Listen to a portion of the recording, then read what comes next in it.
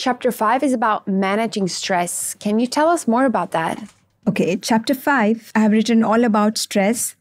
So what, how, and why of the stress, the physiology behind stress, how it affects our human beings, and how it is leading to lifestyle disorders, and how and why yoga is a very good practice to manage stress in our lives. We think that stress is all bad, but all stress is not bad.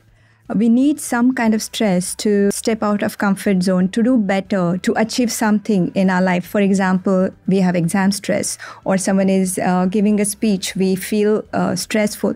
So this is a good stress. This is a positive stress in our life, which helps us to achieve something, and which is called eustress.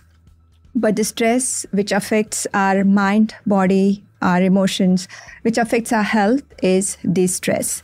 Now, if someone is going through stress, the person can feel anger, irritation, irritability, any health issues. And that is acute stress. But that stress, if remains for longer time, it becomes chronic stress, which is again leading to a lot of lifestyle disorders like hypertension, diabetes, strokes, migraine, obesity. And how yoga helps in managing stress is all these practices of pranayama, meditation, or asanas.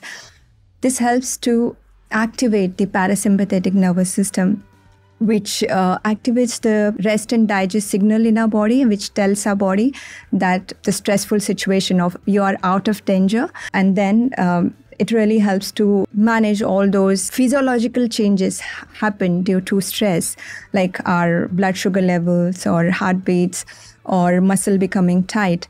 And that is how yoga helps in managing stress very well.